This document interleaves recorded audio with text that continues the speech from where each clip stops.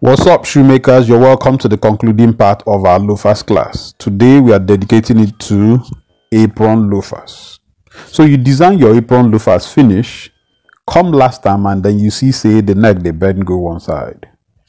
Like this one, an otherwise well-made shoe, but the neck they go one side. It's called apron misalignment problem. We're going to try to correct that by seeing what causes the problem and how we can solve it. First of all, we're going to design our our loafers. So we're going to design our normal basic loafers. If you don't know exactly what we are doing, check video 1 and 2 in the series and you'll be able to follow along. So what I have done is to draw out my top line, and then from my instep I mark 1 cm beneath it, and from there I can begin to draw the line that will form the tongue of my loafers. Then I add that 1/2 centimeter point beneath that vamp line point there, and then draw my 90 degrees towards the top line. Now, because it's an apron loafers, just flipping, designing on one side and flipping and to generate the other side will not really work, because I don't want to have that misalignment problem. So what am I going to do? I'm going to design on both sides of this last, and then fully draw out my apron. So exactly the same thing that I did on the lateral side, I'll do on the medial side. So I draw my 90 degrees towards the top line. Then of course, measure in my 4 cm on both the lateral side and my 4 cm on the medial side.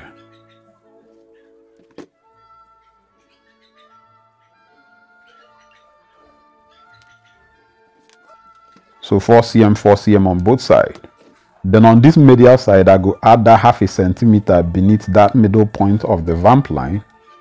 Then just the way I join that line on the lateral side to generate the tongue line, I'll go do the same thing again to the medial side to get this tongue line.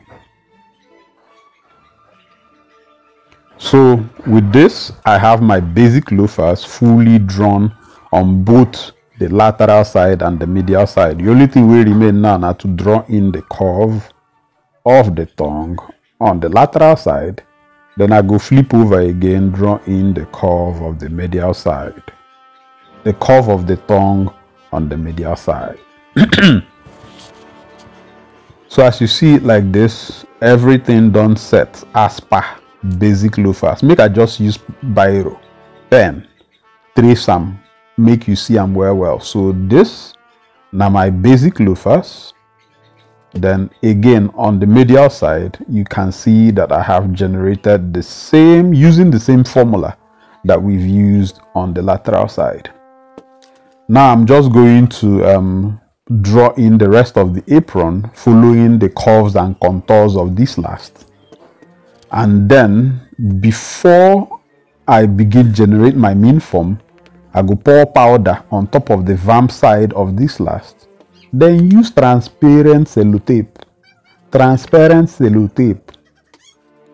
You know, tape them on top of the vamp of this last. The reason why I pour powder on top of the vamp now, so that by the time where I go want peel out this transparent sellotape, you know, go pull out my masking tape join body. You understand? Okay. So I go now use permanent marker, trace out the apron that I drew on this design. I go just carefully use my permanent marker, trace on top of the transparent sellotape, not forgetting to mark out my center lines. Then I go peel them up out carefully. Then I go cut around the tracing lines where I've been draw with the permanent marker to have an outline of my apron. Then I go carefully flatten them on the flat piece of paper. See how careful I did not to get any major rumples, but you know, everything just simple and carefully just flatten out on the cardboard. So this is my apron as I been drawn on top of the last. So after I don't do that one, I go just cut out the last copies and now use them, do the very same thing way we do before of generating our min form. So these are the last copies and that is the min form. If you don't know what a min form is, I think check video 3 or 2 in the series and you will understand what is going on. So we go ahead and generate the basic outline of these same loafers. So 4 on the tongue line, half a centimeter beneath the vamp line, the midpoint of the vamp line, you draw them down to get your tongue line. We draw in the curve, and then our basic loafers is okay. So this basic loafers wey dey on this min form, now we go use do our lining. We will go also use them do the rest of our upper, but I want make you see how we go marry that very first apron way we been generate before with this min form pattern, master pattern way we get. Before I do that one, make I just add the back part of this pattern for the min form.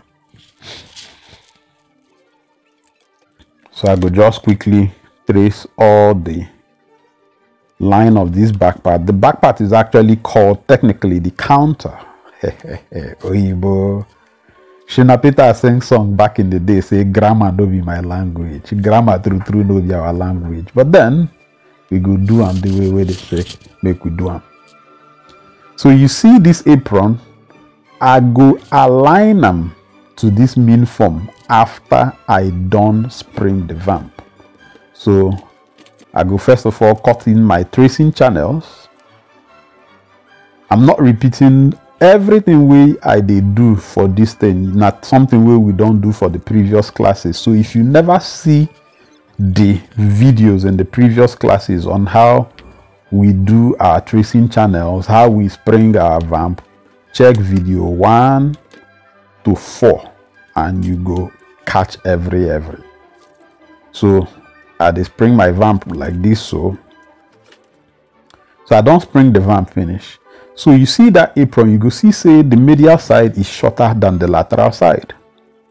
So I only want to represent that shortness. I don't want both sides to be equal so that I no go get that apron misalignment problem by the time where I finish my last. But before I begin concentrate on the apron, first of all, make I draw out all the other parts of this pattern.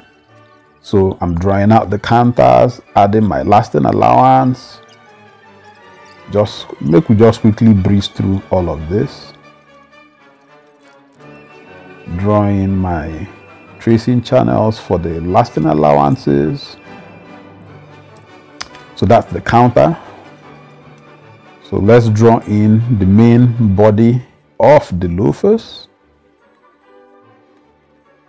So now on top of this main body, so now we go represent that apron, but we go represent them in a way that the normal full-bodied apron will be cut out before will be represented and not just a duplication of the design that we had on one side. So the main body of the pattern is still representative of what we have on the min form. So now this is the apron. The tongue part of this apron, I want it to be symmetrical.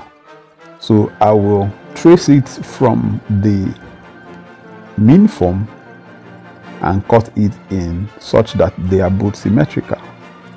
But the bottom part, the part that goes down towards the vamp, I will however represent as is. So you see that finally that is the apron, and this is the final outcome of what I had. I'll show you how it turned out on the uppers that I made. So the long and short of what we have done is to, trace out your aprons and then put it on your mean form. God bless you.